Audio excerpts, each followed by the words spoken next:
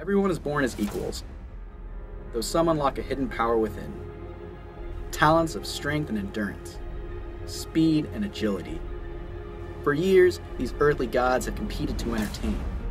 Country versus country, friend versus friend. These gods do not rule themselves, merely marionettes being pulled by the strings of monsters. Monsters who care exclusively for greed, power, fame, and glory. They do not care that it's our money they're wasting, that our children are cut short on a proper education, that Mother Earth is forced to suffer irreparable abuse for a glorified talent show. Mortals, it's time to show our strength.